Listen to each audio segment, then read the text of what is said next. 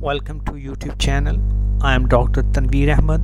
We are going to hold an interactive session on prospects of public health degree after graduating in DVM or Animal Sciences degree program. This time we have a very good speaker from Australia. He is Aqif Mukhtar. He is a clinical review and audit analyst at Western Australia Country Health Service. We will hold this interactive session on 16th of July at 3 p.m. Pakistan Standard Time. This interactive session is designed for those graduates who did their DVM or Animal Sciences and they are looking for their future prospects in different areas of human health sciences. Public health is one of that option.